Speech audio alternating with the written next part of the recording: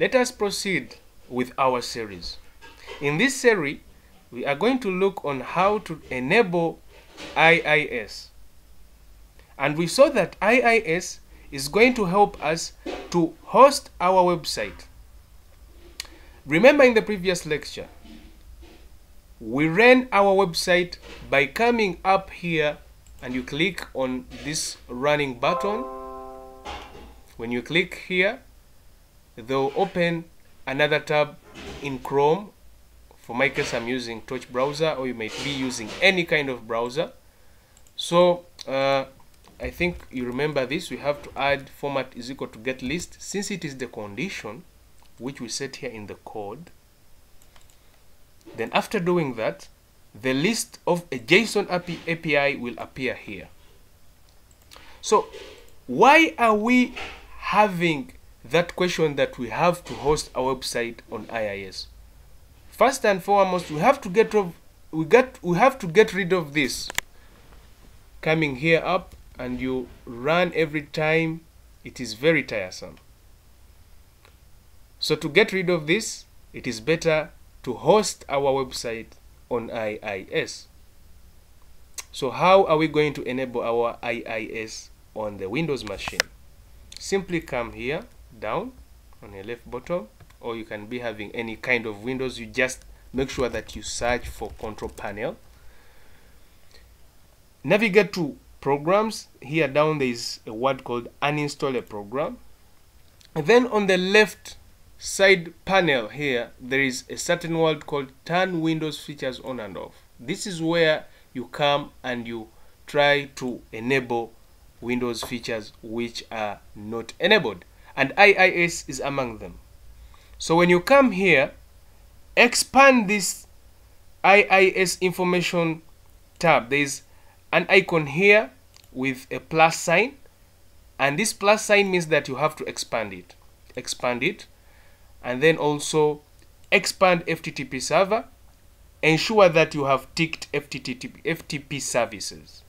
FTP service. I'm sorry about that.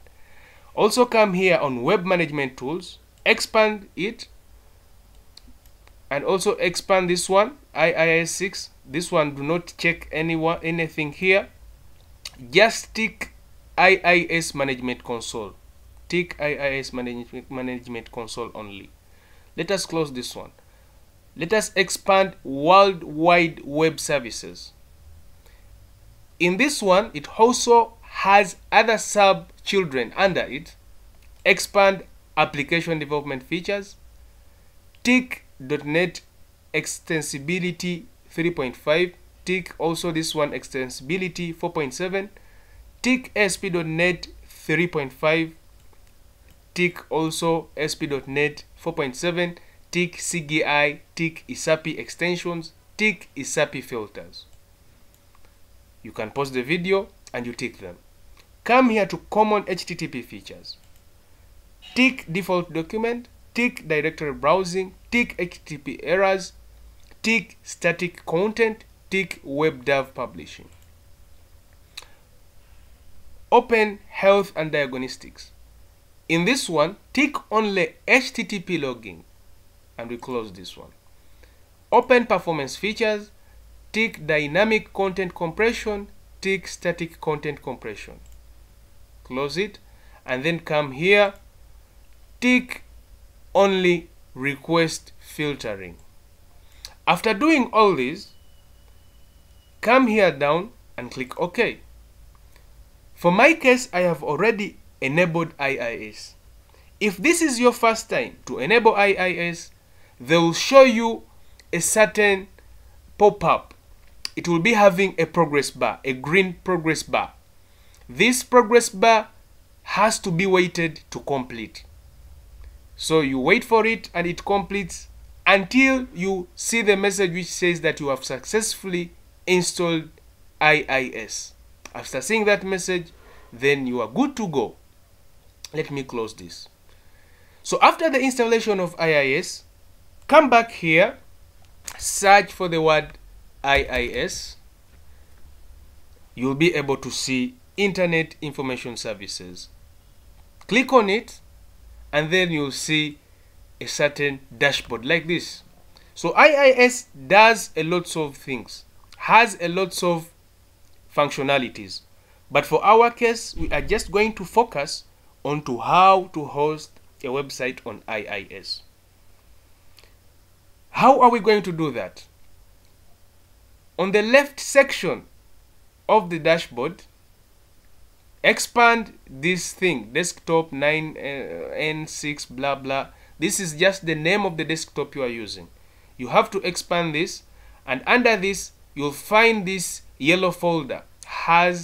It contains a word, it has a word called sites, and expand sites again. You'll be able to see the list of the websites you've ever hosted. For my case, these are the list of the website I have ever hosted. But for your case, if this is the first time, I'm sure that you will be seeing only default website. You can come here on default website, click on it, and on the left section of this dashboard, you come here and you browse the website. So they will show you the default page or the default website of IIS. So this website is the one which comes when it is already hosted.